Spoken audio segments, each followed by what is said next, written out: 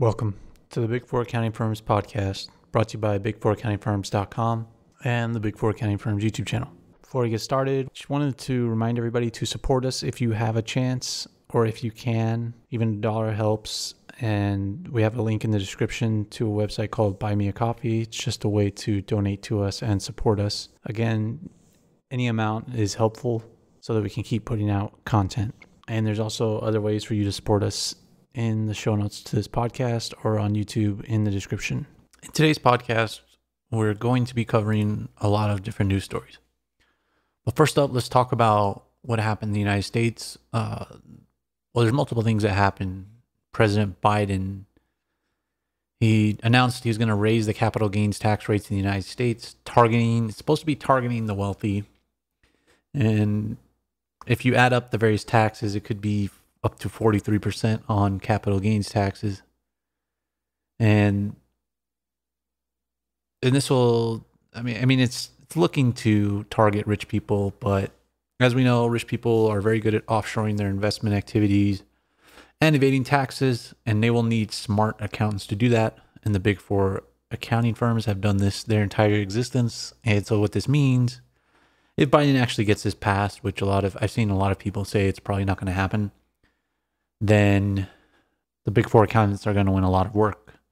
And they're already winning work similar to what they did when the Trump tax cuts, advising clients on what they think Biden will do. If you go on their various websites, they have insights into this. I saw E&Y's one-pager. It was very good. I like theirs. Theirs was easy to find. And I think what they're really trying to do is they're trying to prevent the GameStop saga from occurring again, because it's caught a lot of hedge funds off guard, including Citadel, which is one of the world's largest hedge funds. They lost an investment in a smaller hedge fund as related to that. If you increase capital gains tax rates, then people are going to stop doing short-term trading, theoretically. I think this might be partially to do with that. Other people have theorized that it could be related to people trading in crypto as well.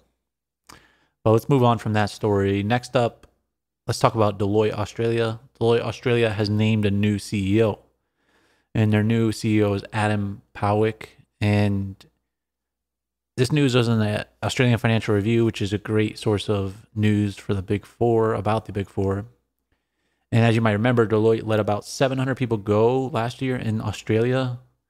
And this represented about 7% of their workforce in Australia, which was a huge amount. And it looked really grim, except for they did that prematurely. And then a bunch of employees left. And then they immediately went on a hiring spree.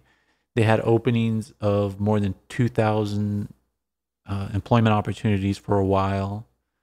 And so coming in, the CEO faces a few issues. One of the biggest will be morale issues, because they laid so many people off. That's an extensive amount of people.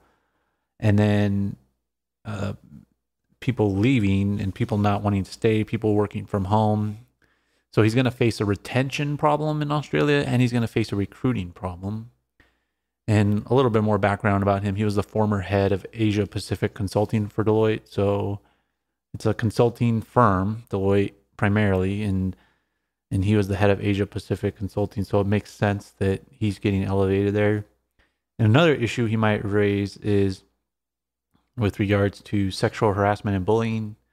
Deloitte released some numbers regarding their employee complaints, and they said that there's about one complaint for every 650 employees. And it's just so weird that they're disclosing that, but I found that they disclosed this number because KPMG numbers were released. Apparently employees were not too satisfied at KPMG, and we've spoken about KPMG several times. KPMG had over 100 complaints over a 5-year period in Australia, and you have to remember that KPMG is going to be much smaller than Deloitte. So KPMG had some number of employee complaints there, and apparently this isn't a big thing in Australia now. And so there's pressure on E&Y and PwC in Australia to release the same sexual harassment and bullying information. And we all know about Australia and the Big Four accounting firms. What happens there goes around the world. So I'm sure this transparency will soon be required around the world. And if you remember about KPMG specifically, we spoke about KPMG and gender discrimination in the United States, where KPMG had to make settlement payments to women that were underpaid in New York as compared to their male counterparts. So KPMG is running into a number of issues globally. I mean, it won't have a huge impact on them, I don't believe. The big four accounting firms have these issues. It could go against them in the social justice climate, but I doubt it because they'll overwhelm it with press releases about what they're doing about diversity and pay gaps, etc. And then I guess they have to disclose these harassment claims now. So we'll have to keep an eye on that. And another thing about KPMG in Australia is that they are giving their staff a one-time thank you bonus equal to 4% of their annual salary. And that's pretty good money right there. And we've seen this across the big four accounting firms in the past month or two, where they're trying to motivate staff to stay. As we spoke about Deloitte, they are having issues in Australia hiring people and retaining people. And this is happening around the world as the big four accounting firms are winning more work. They realize they shouldn't have laid people off so quickly with regards to COVID. And I mean, people are working from home, so I think that was another thing is they thought that the pandemic thing would last forever, and the working from home would take away from client work. So I think the big four panicked a little bit too quickly on letting people go. But I mean, that's what happens when you let greed drive you. I spoke about that last year. The partners were worried about their own pay and not making hundreds of thousands and millions of dollars. So they let people go so they could preserve their bonuses. And now they're reaping the effects of that because they have less employees, are not able to make as much money as they could. And they might have to move more and more away from the billable hours than they already are. And just related to this, we've spoken before about KPMG US and the PwC US, how they're giving bonuses out and they're trying to retain people by increasing salary as well.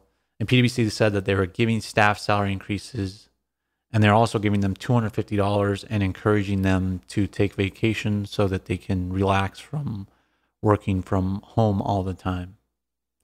And the last piece of news that I wanted to discuss, which was on PwC's website, is that they are announcing a new acceleration center in Hyderabad, India. And if you work at PwC, you know that they have outsourcing locations in India, and these are called acceleration centers. It seems like they change the names for these all the time, but this is a new acceleration center in Hyderabad. And what this does is it takes all the outsourcing work from other PwC locations, primarily from the US. So that's just some news there and some good news if you live in Hyderabad. So that's the news that I have to cover today. Make sure to stay up to date on all the updates that we do by subscribing to this podcast. Support us financially through the Buy Me a Coffee link in the show notes to this podcast. And subscribe to our YouTube channel. And like this video on YouTube if you can.